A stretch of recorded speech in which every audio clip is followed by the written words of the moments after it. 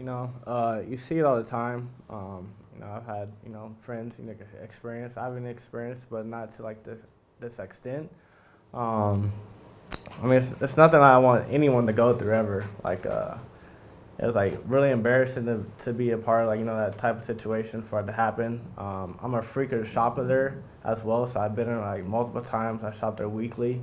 All my clothes, my kids' clothes, everything's from pretty much Old Navy. So for that to happen, it really hit home for me. At first, I was gonna remain silent because anyone knowing like James Conley, I'm not really a confrontational guy. I'm kind of real laid back. But for that to happen in front of like the way it did in front of the customers, it was really embarrassing, humiliating. Uh, this this not the right thing you should do to a customer.